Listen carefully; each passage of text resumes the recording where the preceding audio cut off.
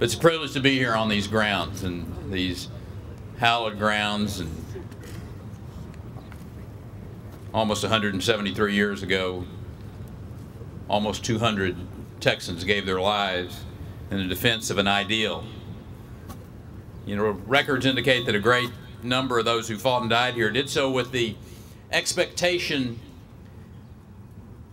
that there was a reward at the end of that period of time, and that reward was a piece of land to call their own.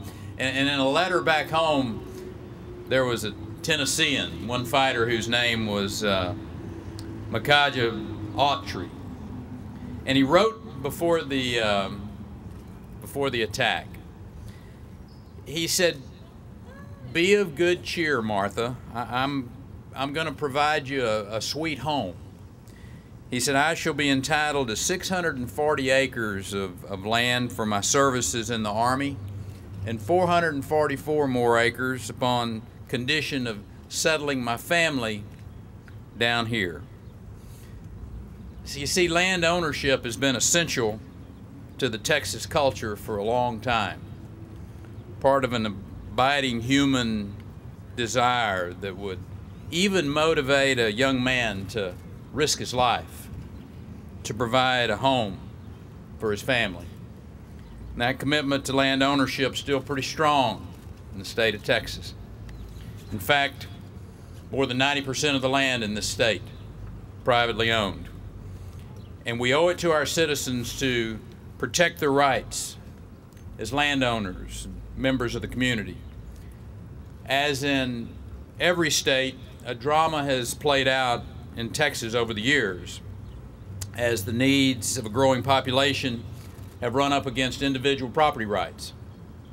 If it weren't for the proper exercise of eminent domain, there would likely be no highways, no water treatment plants, or other projects that are necessary for the public good.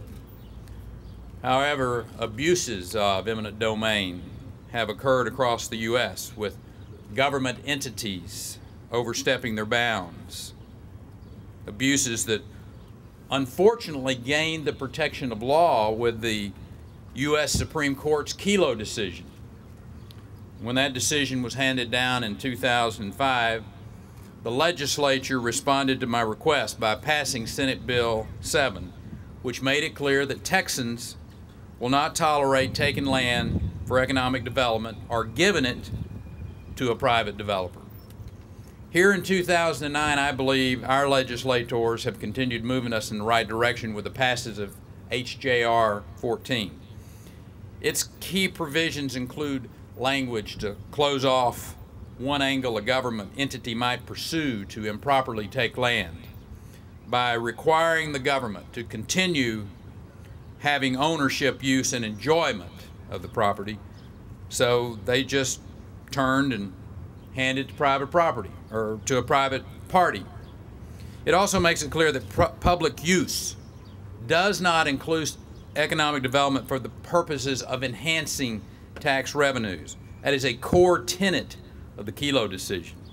This resolution also raises the bar on creating future eminent domain authorities so that Texas does not grow careless in granting this incredibly important power.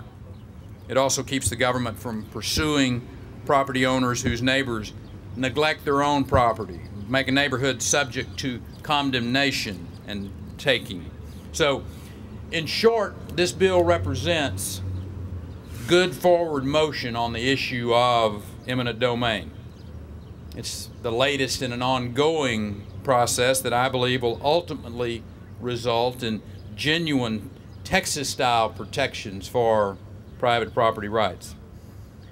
And I want to take a moment and thank Representative Court and Senator Duncan for sponsoring this bill.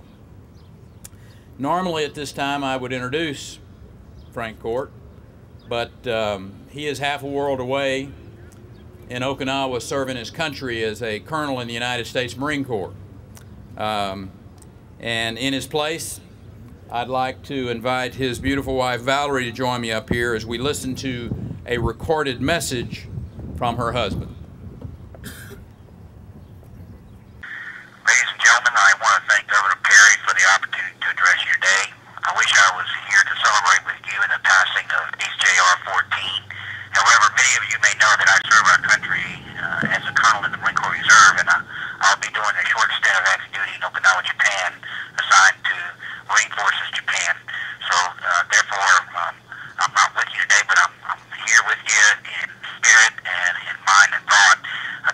of constitutional amendment to protect private property owners in the state of Texas has been my highest legislative priority since 2005, when the Supreme Court delivered the Kelo ruling, holding that eminent domain for private development is consistent with the Fifth Amendment of the United States Constitution.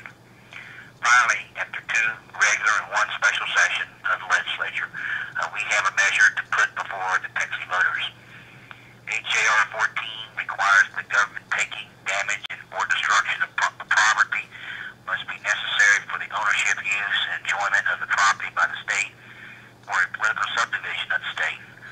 Entities already granted the power of eminent domain by law retain that power, but any future granting of the power of eminent domain will require 2/3 vote of both chambers of the legislature.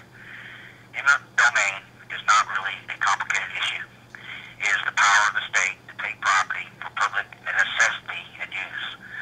The power is used on a regular basis without public outcry because the necessity of the power is recognized by the public.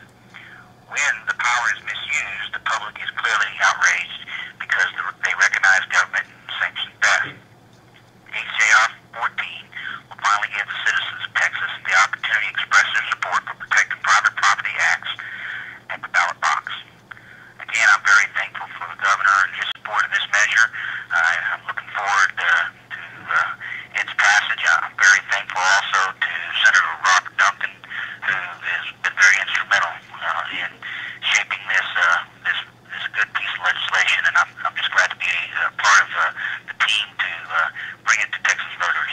Again, thank you very much, and I look forward to seeing you guys again. Thank you very much. Valerie, please relay our great appreciation to Frank, not only for his work in the legislature, but for his continued service to America and in the great state of Texas. We really appreciate it. Thank you.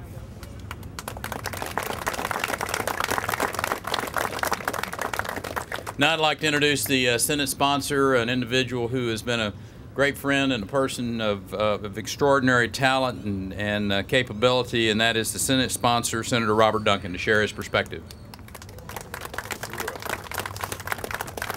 Well, thank you, Governor. First of all, I want to thank you for your leadership and your vision for the state of Texas in making this constitutional amendment a priority for the legislative session. This would not have happened without your leadership and commitment to the private property owners of the state of Texas. So thank you, and you're to be congratulated, Governor. It wouldn't have happened without your support.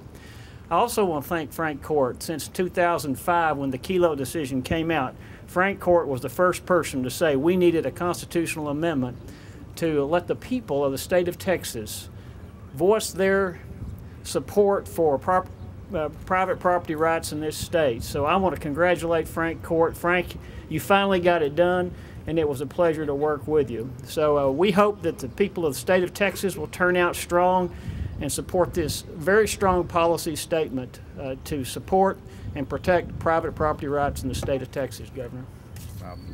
Thank you.